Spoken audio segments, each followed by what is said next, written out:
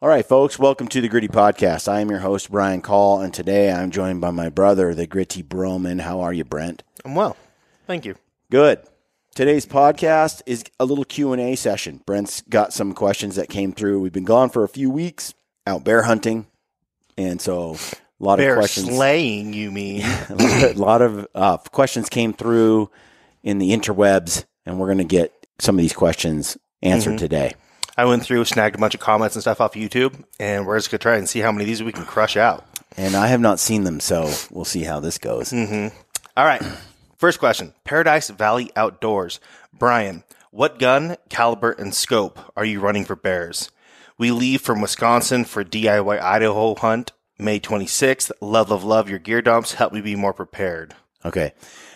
Ryan and I have both been running this 6.5 RPM, the Weatherby 6.5 RPM titanium, the TI with Weatherby. That gun we've been using 2 years in a row. It's our second kind of year using it. And we are smoking bears and smoking deer with it. We were just talking about this the other day. It really does. It is an ideal round and an ideal setup for the type of hunting that we're doing. It's tough to beat. It's such a lightweight setup. I think it's the best lightweight setup out there. It's not a cheap rifle. It's not an inexpensive investment, but the 6.5 RPM, we've tested it now. It's been devastating. It shoots nice and flat. It's fast. You'll see in all our films, these animals are dropping. You know, we're hitting these bears, these deer. And Ryan shoots that deer, that big trashy buck. And this year with that hunt we did with Paley, and you see that buck it's just out cold. Instantaneously. Lights got shut off. Of course, any bullet you put in the right spot in general with most calibers can do the job. But I mean, like all your bear hunts from last year, all those bears died within feet. They took a couple steps maybe and died, or they just fell over right there on the spot. And for us, we're backpacking really deep and Pounds remote. matter. And so weight is a big deal for us. That's why that rifle is sweet. It's got a shorter barrel as well. So it's just a compact little setup, but it shoots lights out. Good caliber for bears, no question. It's just crushing them. And bears are soft. Bears are really soft. If you, and I think too many people aim forward on bears. We get caught up in that. Even I do it. Everyone, they hug that shoulder. Get away from the shoulder. Get away from the shoulder. Dissect that bear in half and just aim for the middle. And maybe aim for the middle and slightly forward a little, maybe, or just aim for the middle. Especially when a bear's a black blob. A little bit of a black blob. Just aim for the middle. Get your head trained and your brain to shoot further back. Too many people lose bears by shooting too far forward. And their vitals are back. They're further back than a deer or an elk. They're not up there in those shoulders. And if you do hit shoulders, those bears can go. So Adam Weatherby was with us on this hunt, on one of our bear hunts. And Adam puts down he takes a beautiful chocolate or reddish black bear, and it's pretty red. It's a nice bear, and it's a mature boar. But he hits it in the shoulder, and he's got a 338 that he shoots this thing with. And man, he hits it in the shoulder though. That thing goes. It just keeps going. He has to shoot it again, to really put it down. But he did that mistake where he aimed a little too much into the shoulder, because most guys are used to deer and elk and stuff and hit the shoulders.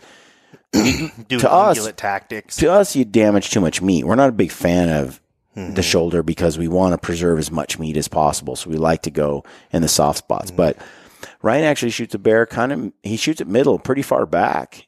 Every time we do that, they go down.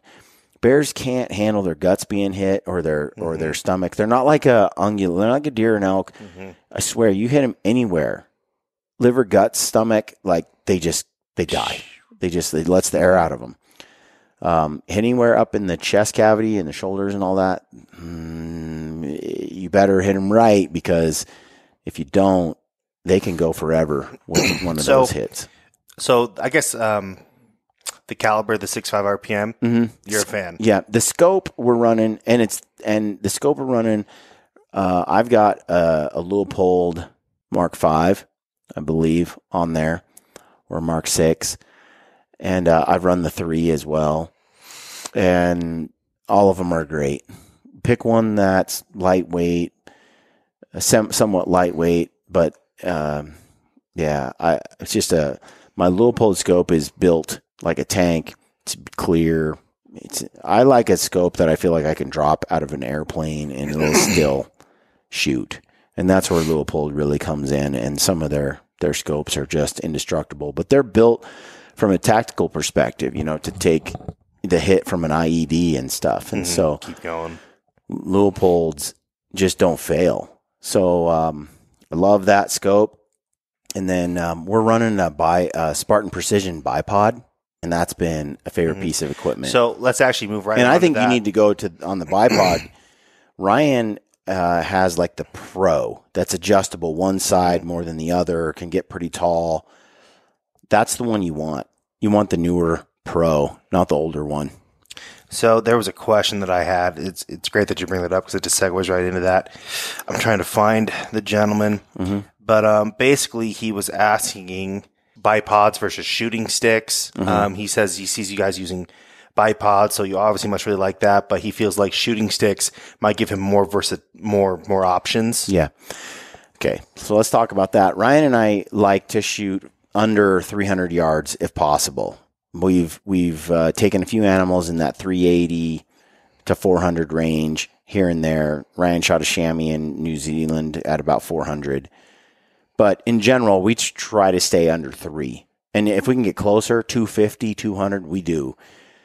We really feel like, you just can't miss when you're close. You take all the mystery out, a lot of the problems. Plus, it makes cooler film because you're closer. Plus, it makes a more fun hunt because you're trying to get closer without getting caught, without getting, busted. And so there's some coolness to that we like.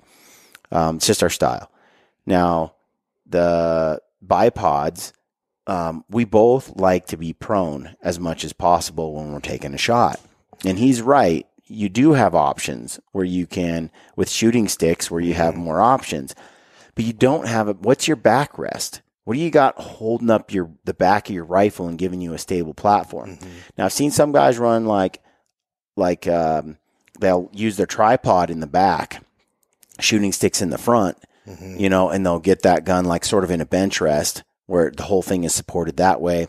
Triclops sells. Triclops? Yeah, and a couple others, they sell like a turret in the front for one tripod to hold the front and one to hold the back. And then you can just kind of zero it in. And again, it's like a bench rest. There's a backrest for the butt of the rifle. Interesting. That's why laying down prone works so well, because there's a rest for the back of the rifle as well as the front of the rifle. But I think, man, it's tough to make a great shot, especially at range. It's so much easier if you're prone. But if you do run some kind of shooting stick or whatever, you kind of need something in the back, or you need to be pretty close, sub 100, sub 150, 200. I've shot a couple of bucks at around 250, just with a bipod on the front and just balancing it in the back. But I kind of used my knees as the backrest from a seated position with my elbows up on my knees and felt pretty steady and slowly squeezed.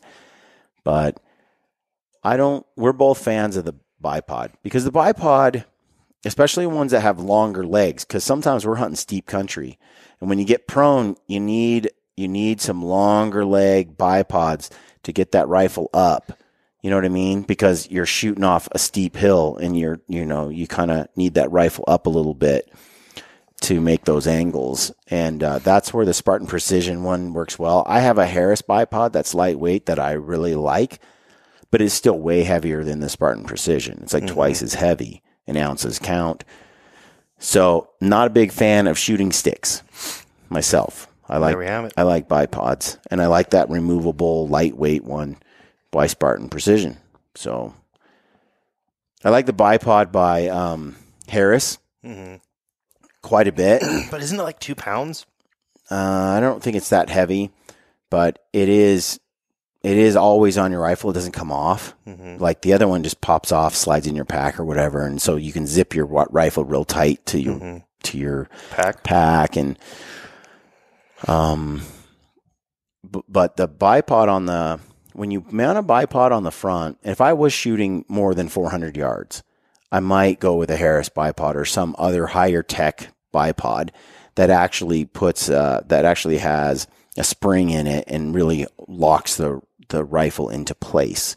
It's kind of spring loaded, and then there's more tension there, and then it just makes for a better. When I went to sniper class with the Leupold crew, the sniper guy was like, you got to run a Harris bipod or something similar if you're really going to shoot those longer shots. Now, I'm no long range shooter or real big rifle guy. You know, we're more about getting close and executing good stocks and making good shots.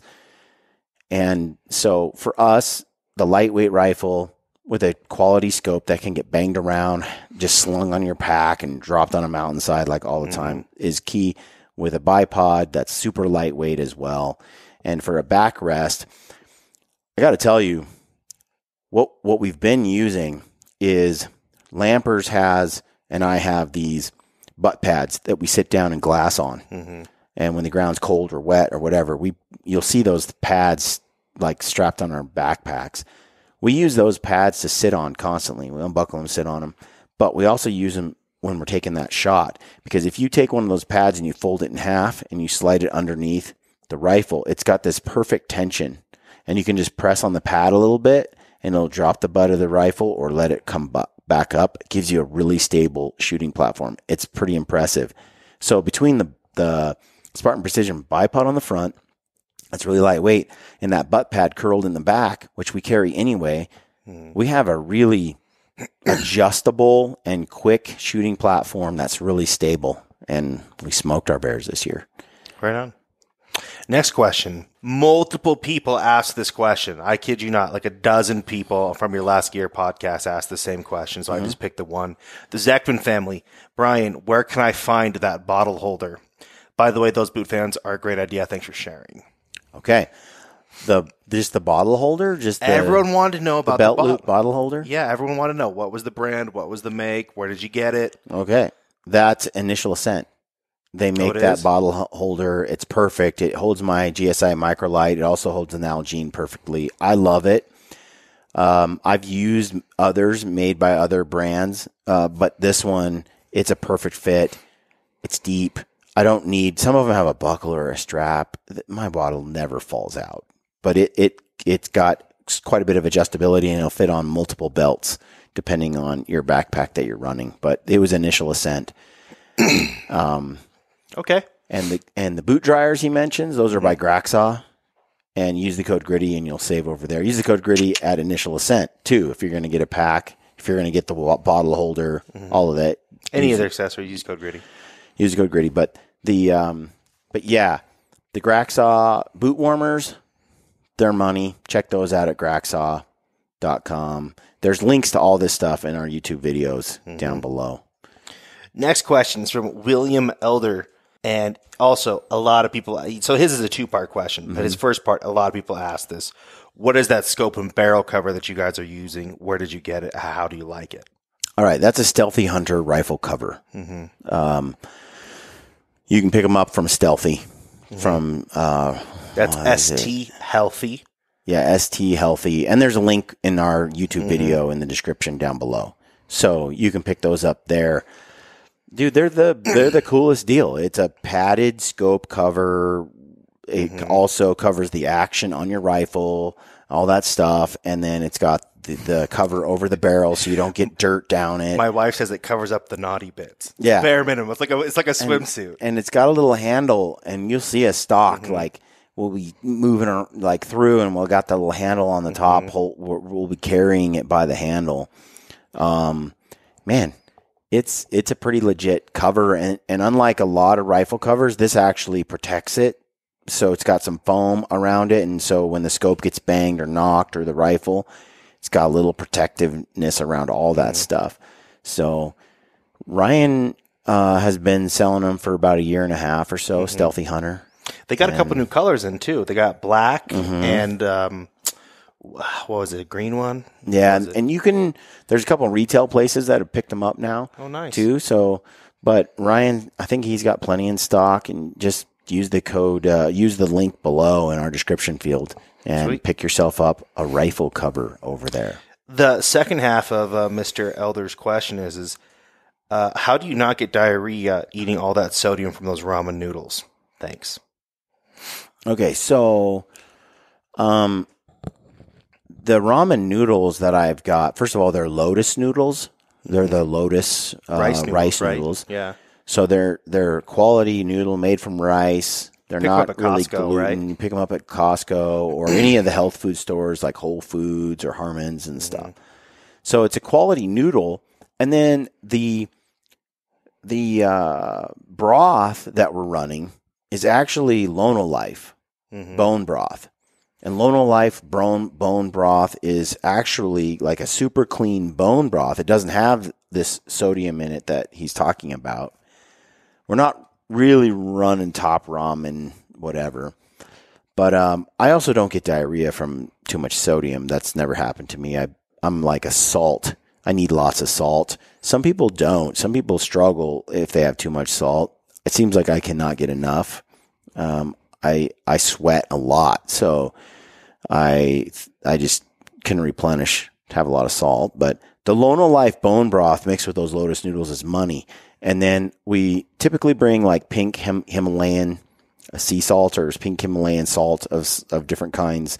And I actually bring salt. Ryan brings salt. I had to borrow a lot of salt from Ryan here and there, a few pinches on this trip because I forgot my salt.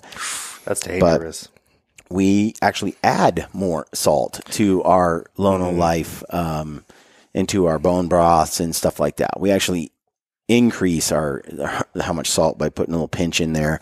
Might put a little pinch in some hot chocolate, put a little pinch in different things. I actually like having just a little bit of salt. Ryan had some like fancy salts in bags, a couple of them, like some were mixed with a little garlic, some were mixed with like chocolate and a few different like mesquite wood chips or something. And so he's just opening up little salts and he's putting them in different things and adding a little bit to them. But yeah, not really crushing the Mountain House over sodium type meals, not really taking on normal top ramen and the sodium in those packets. So I'm not looking really up dealing that. Regular sodium or regular top ramen. It's about 850 to 900 depending on the flavor that you're picking. And with your Lono Life, it's about 500 to 550. Depending on the flavor again. So about a 300 milligrams difference of sodium. About a third, it looks like, less sodium.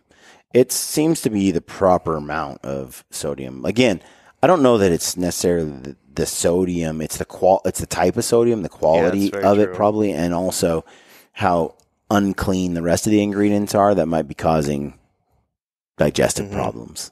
It could be the noodles, being that typical ramen noodles are like worse than a Wonder Bread or a donut. Yeah. You know, so could be different things. It's like licking like uranium at that point. It's not great for you. Who knows? But yeah. Another one. So I just picked this one from Mr. Ken. A lot of people ask this question. It's about socks. Great podcast. Watched it multiple times. As for socks, I've gone down the rabbit hole a bit. Had Darn Tough Socks, Smart Wools. The one I prefer are Fox River, over the Calf Military type style. He was trying out the merino version.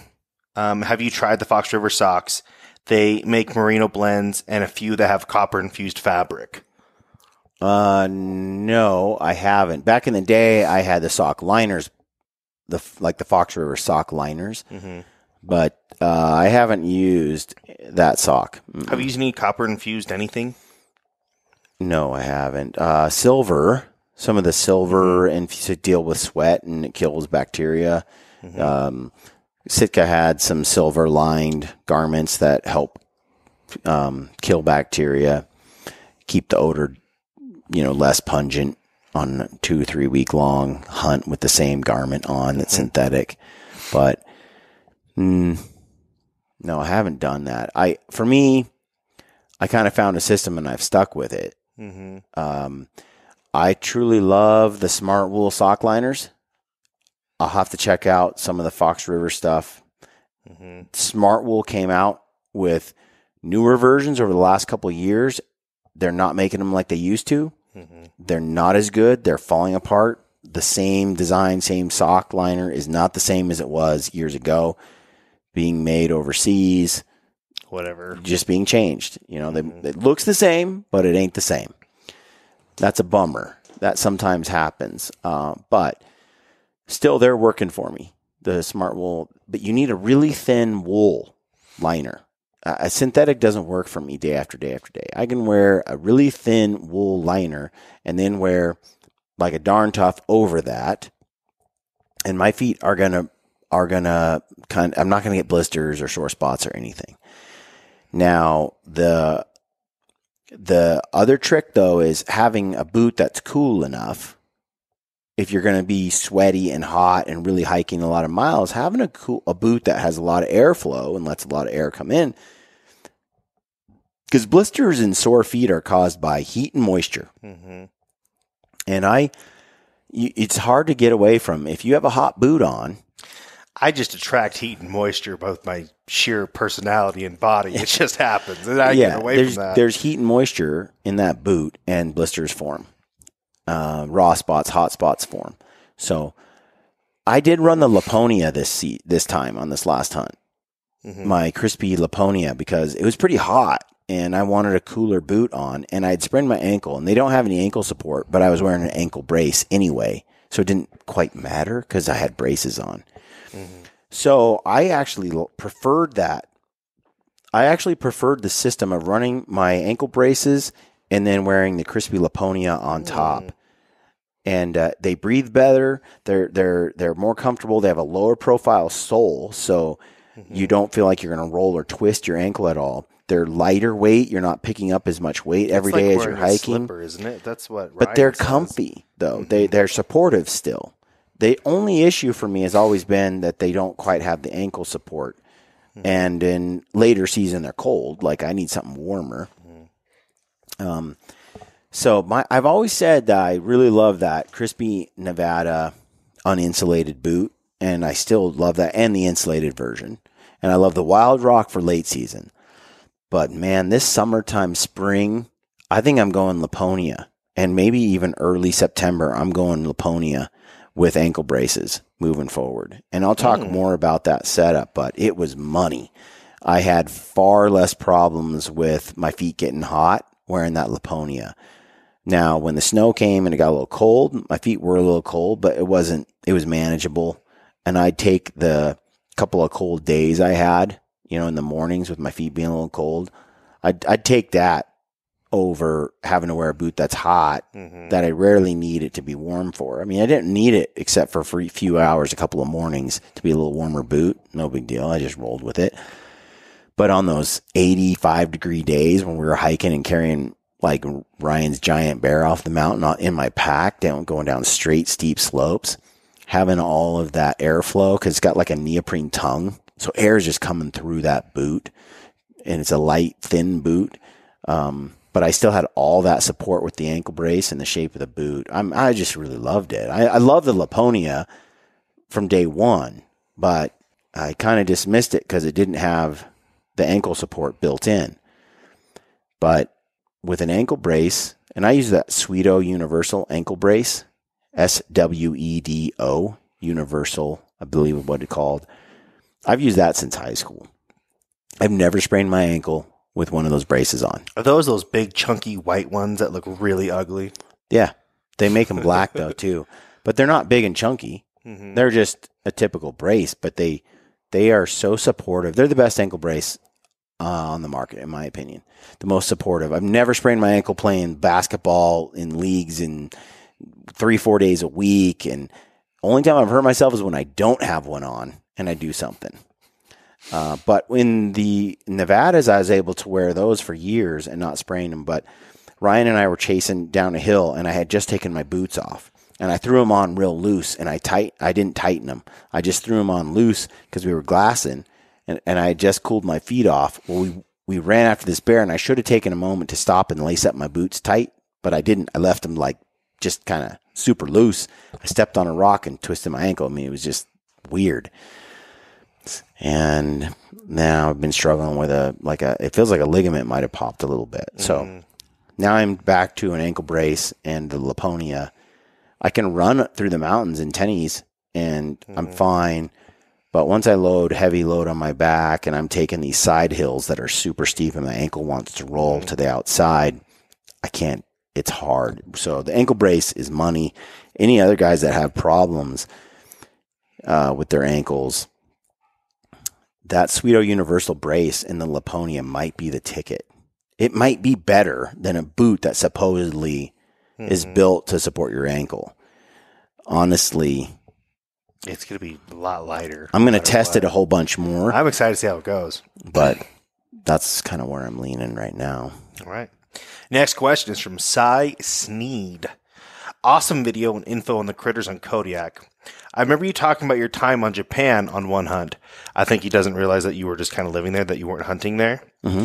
Any recommendations for an outdoorsman to see/do in Japan? I know you didn't get to hunt, but like, what are some things that I guess in Japan that you must see that are outdoors type stuff, I would suppose? I don't know what exactly kind of hunting there is available in Japan. Mm-hmm. They eat anything. I was going to say, they've got to hunt. They eat everything. But mostly it's sea creatures. Mm-hmm. You know, I mean, a lot of it is fish and seafood and crustaceans. Bowfish is huge over there. And they're eating a lot of sea creatures.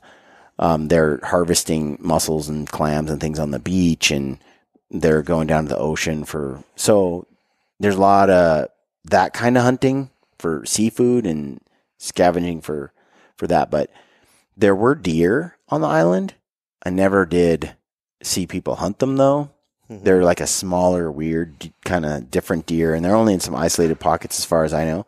There's monkeys, and they're meaner than hell. I was going to say, dude, they got to eat monkey. The monkeys kind of scared me and chased me one time off this mountain. I mean, I sort of antagonized them because you're curious. I was going to say, you got too close. The whole pack, whatever, came descending on me, and they scared me. I ran, got on my bike, but all these monkeys are flooding after you in the trees, like 30 of them. It's like, they're used to people, and they're not going to take any crap, so they ain't scared. It's mountainous, but I don't really know.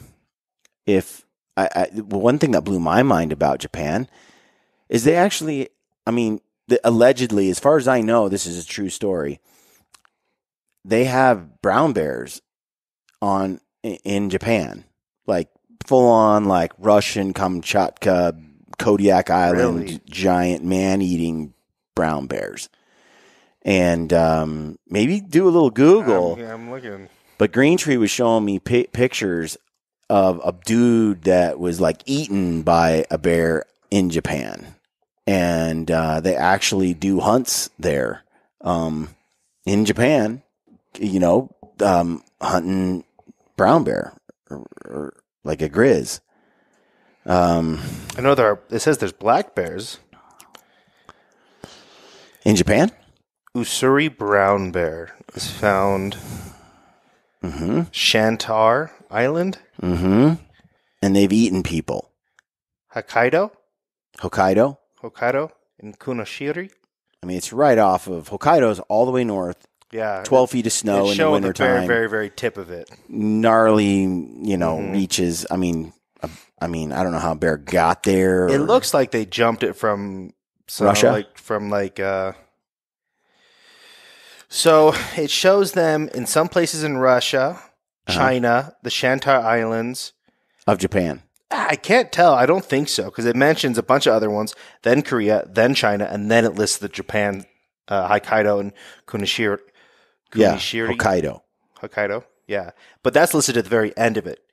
But it mentions China and the Korean Peninsula. Like, it sounds like they're kind of, but it says they're swimming to a lot of these islands and chaining their way out there. Right. As far as I know, these brown bears are living in Hokkaido or northern Japan, and they Yizo brown bear in Hokkaido. It sounds like they have eaten people, and then they've brought people in to hunt them.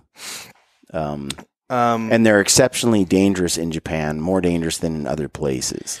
They have there was a brown bear in 1915. We've talked about this before. Mm-hmm. In Sankebetsu district. Mm-hmm. A brown bear walked in and just said, I'm going to kill 7 people. Just walked into town, killed 7 people, injured 3 others. And so they made a shrine for the bear. Okay. Yeah. Yeah. So Japan, a lot of people don't realize is like 80% of Japan is mountainous. Only 20% is valleys and low spots where homes and stuff are built. So much of Japan is rugged mountain regions that are untouched.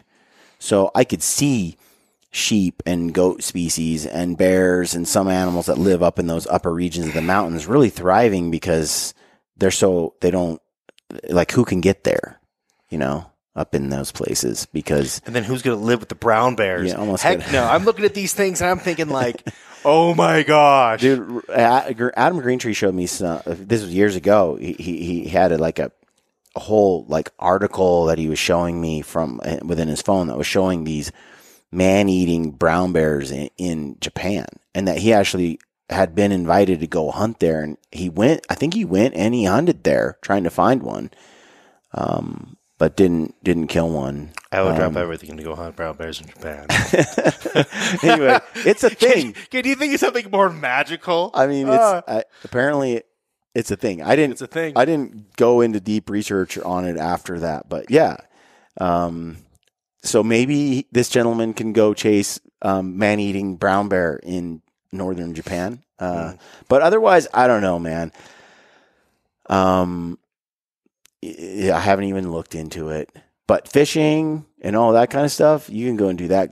That's all over. I mean, it's an island in the ocean. So, and it's a long island. It's got a lot of coast. They don't seem to have any Asian cultures in general. Don't seem to have, unless they're Hindu or something. Most of them are perfectly. There's no sentimental attachment to protein. If it's a monkey, if it's a cat, if it's a dog, fish and dogs have the same soul. They all have the same soul, and they're all fine to eat. If they provide nutrient, they don't have these sentimental attachments that we do, where we're like, oh, but that's a dog, you can't eat that. No, that doesn't. That's like what? No, what? It's protein. Huh? Like why does it? Why it barks? It's food, right? Like there's it's different, more logical approach to animals as far as a food source. Okay. Do you want to do a couple more? Yeah, do 2 more. Let's do this one right here from Bryant Payne Woods, a.k.a. the Swaggy Bowman. Oh, he's on Locals. He's in our Gritty Stealthy community. He says, hey, Gritty, this is Swaggy Bowman. You should try the Kuyu Tiburon pants. They are Kuyu's version of the Sitka Ascent pants, and they are a lot quieter than the Ascent pants. Also, try the Tiburon shirt. I hope I'm saying that right. Tiburon? Yep. It's great, too. Best warm weather gear system by Kuyu. So I totally love those pants. I used them when they first came out, like pre-20, I don't remember what it was, 2014 they came out or something, 2013. I was rocking those pants way back in the day. You feel naked in them. That's why I like them. It's like a pair of pajamas. They aren't real durable, though. I mean, it's like a pant with micro holes in them. They're way more comfortable. Well, not way more comfortable, because the Ascents are also comfortable. But I would give the durability to the Ascent pant, hands down, over the Tiburon. But the comfort to the Tiburon. Tiburon was my favorite pants for hunting in September or any hot weather. I mean, they're just a dream come true. So I'm right there with him, with Swaggy. I'm all about the Tiburon. Now, that's a good segue into talking about the Kuyu gear I did try. I ran the Katana or Katuna, whatever those pants are. Yeah. The Kuyu, I should know the name. Katuna. Are they the Katana? I don't know I don't think it's Katana. They're a Japanese name. Kuyu pant. I'm terrible. Katana series. I'm terrible about all these names. Like, it's Katana. Yeah, Kutana. Not Katana. So ideal for early to mid-season hunts and rugged conditions. Stretch woven pant. So that one of the best all-around pants I've ever worn in my life. They were legit. They are cut perfectly for my big booty and my big thighs and hammies. And one thing I like about them, because Mark Livesey was there and he's wearing Piranha Zions, and I love Piranha as well. I wear those. I'm wearing them now. Like, I wear those for streetwear at home all the time, at shows. But when you wear Piranhas up in the mountains and stuff, they're a nice weight pant and they breathe really well. But the leg doesn't taper at all, so they do get caught on stubs and stobs coming off as trees as you're going through deadfall or whatever. And then Mark and I were joking, they also grow a size or two bigger after a week of wearing them. Yeah. And so your Piranhas sort of stretch, and they don't shrink back to a nice fit until you've washed them and put them through the dryer, and then they kind of... So it can be a real problem as you wear your Piranha day after day.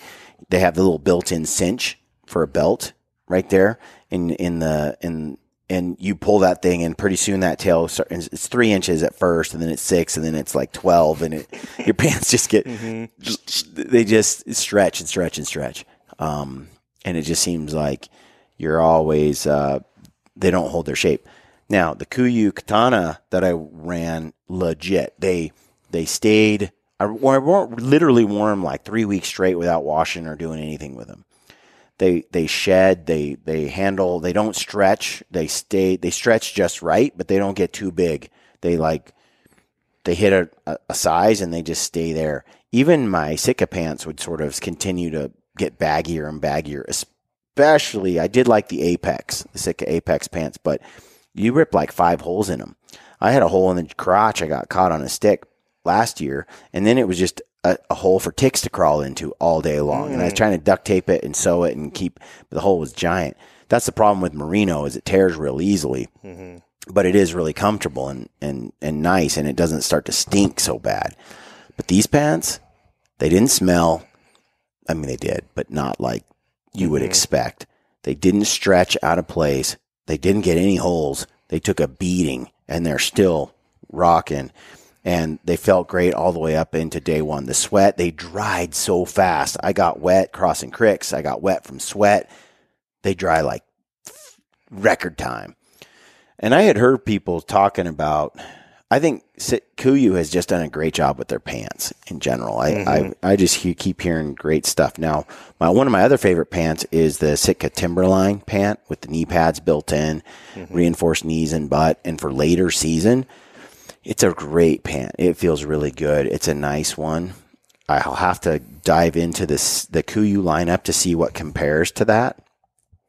But I suspect they just have the cut down too at Kuiu. They have the cut. So I'm impressed with that. The other thing I ran was the Kuiu various down. So I had a Kuiu down vest, a Kuiu down lighter top, and a jacket, and then a heavy, like the pro down, the big old down.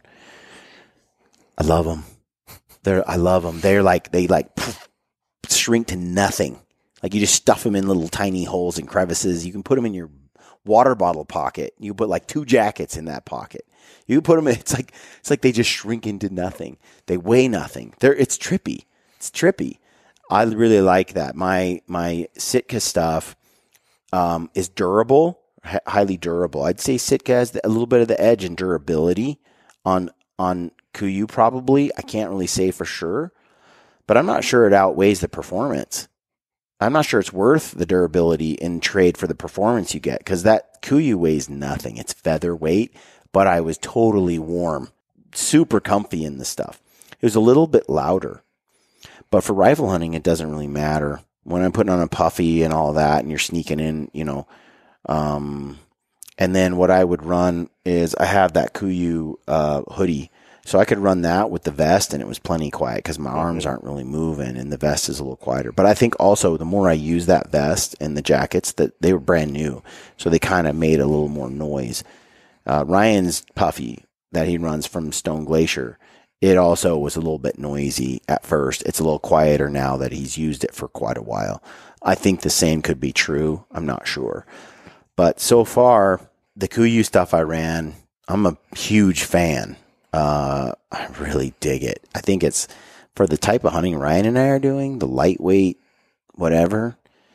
It's pretty sweet. It's pretty sweet. Ryan has a whole bunch of it at his house that he ran years ago as well. Both of us ran Kuiu way back when. And still, there are certain garments I have. I still have my Tiburon pants. They have a lot of holes in them from the old days, and they got the zipper on the side. And, but yeah, I'm a fan.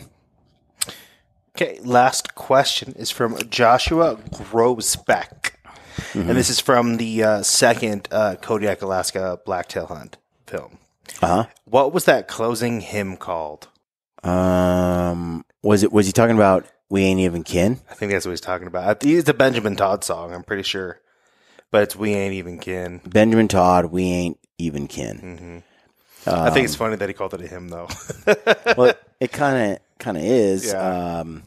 I love Benjamin Todd. All his stuff. It's deep, twangy, but authentic. It's real. You can't sing like that and sing those kinds of songs unless you've been through some stuff. Some of those artists that, they struggle with inner demons, but that's why they are able to evoke and speak the truth through their music in a way that, and I can't write a song like that because I haven't lived it.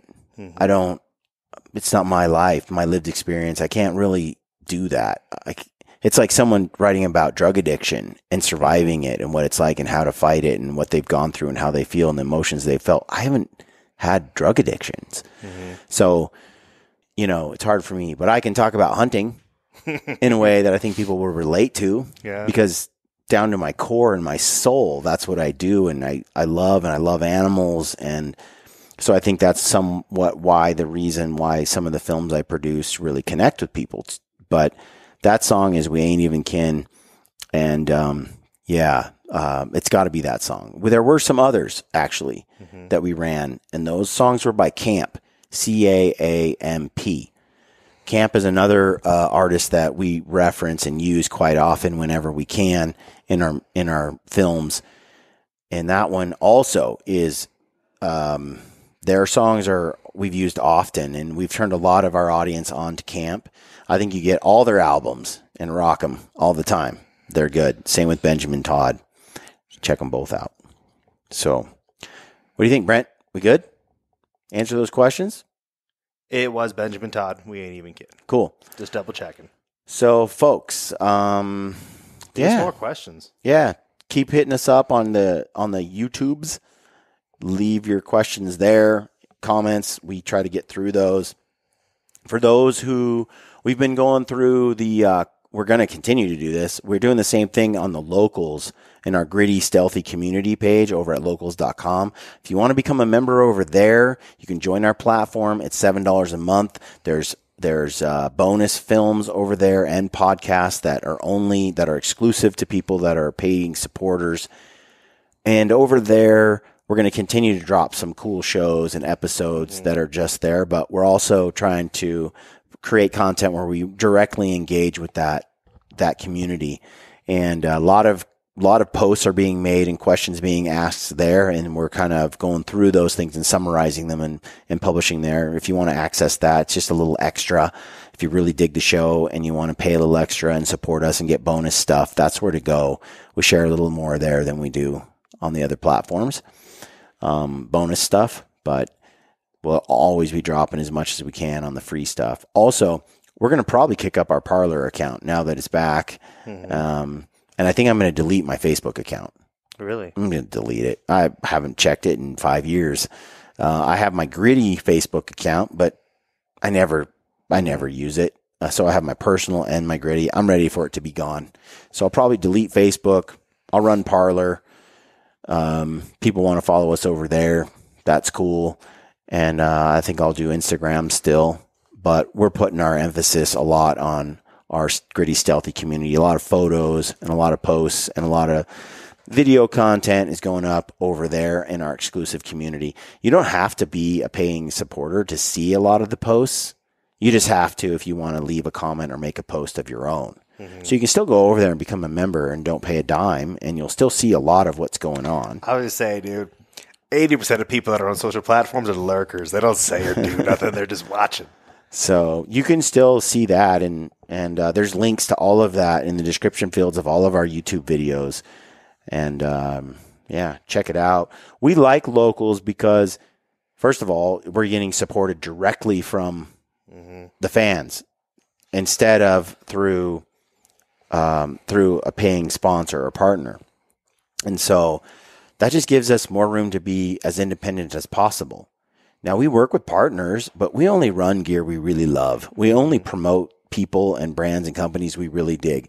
We could sell different game bags, but Austin's awesome, and he makes a great product, and nobody knows who his name is if we don't talk about it. Like, he's not in a mainstream space, but it's a killer product, and it's fun to work with smaller companies. Travis Nowotny, he's selling goat knives, and we're a partner with him. His knives are legit, and use the code GRITTY, you save over there. But he's growing that company. I'd rather do that than Benchmade. I'd rather have the smaller dudes and we grow together than the big name companies that sponsor you. And I like it. I like how that's going. And maybe GOAT doesn't quite measure up, but it's also half the price, but a killer product. And that's good enough for me. But I wouldn't sell it, or I wouldn't recommend it if it wasn't awesome, if it wasn't great for what we need it to do. So that's how we like to roll. Anyway, let's wrap it up, bro. We're going to hit you up again. We're going to try to keep a lot of content flowing over the next 3 or 4 weeks. We're recording extra shows every day. And we want to really, we've been gone for about a month. So it's time to produce more content for y'all. And we're working on films. We went over it today. I think I'd say we have 9. Be careful. Let's not promise I'd say too we much. have 8.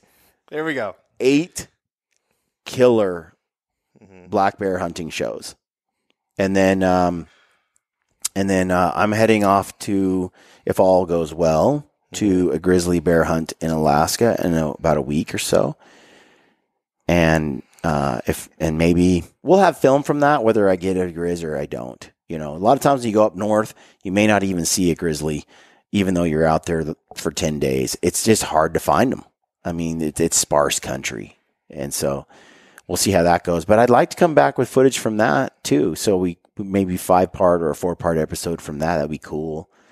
But we got at least 2 months worth of great epic bear content. And if the grizzly hunt goes well, we have another month. So I'm hoping to have 3 months of cool. Now the grizzly stuff or the black bear stuff also has grizzly in it, because we had like 6 grizzly experiences or encounters or views, and some quite close. So, and some caught on film. So it's going to be cool for people to watch our bear hunts. I think they're going to really enjoy them. But because I'm leaving, I think next week for a little while, probably won't drop our films unfortunately until June. But we hope to be like the last half of June, July, August, and into September. We hope to have every Sunday occupied with gritty film content, and maybe some in between. So we're just working hard, trying to pump out useful content, entertaining content for everybody. So anyway, thanks for supporting us. Again, use the code GRITTY. Check out the links below in our YouTube videos. If you're shopping for gear, see if there's anything in there that you can use that also supports us. Thanks for tuning in. And as always, stay gritty.